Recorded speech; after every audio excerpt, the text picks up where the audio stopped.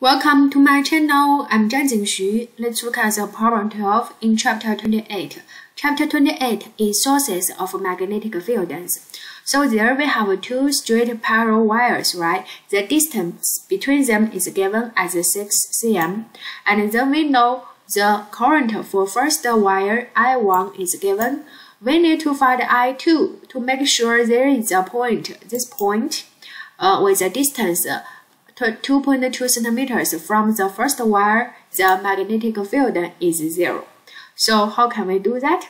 As we learned in this chapter, we learned the magnetic fields due to straight wires, right? We can see the wire 1 can produce the magnetic fields. We consider the current moves upward. We can use right-hand rule to determine the magnetic fields, right?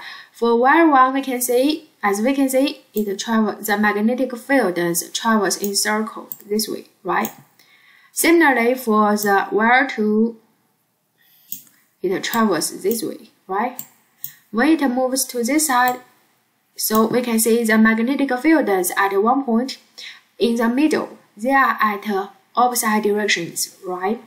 At one point, we can consider these two fields just cancels each other. So at this point, it's just where a point, this magnetic field is 0, right? Yes. So we list all the given quantities R1, R2 mean not a constant. Now we can write down the magnetic fields for B1 and B2 there. This is magnetic fields due to wire, right? As we talk about, we need to find a point. The net magnetic field is 0. So that means the net magnetic field B is B1 minus B2 equal to 0. So simplify this equation. We can get the function for I2 look like this one, right? I2 is this one. And then you input all the given quantity, get answer there. Then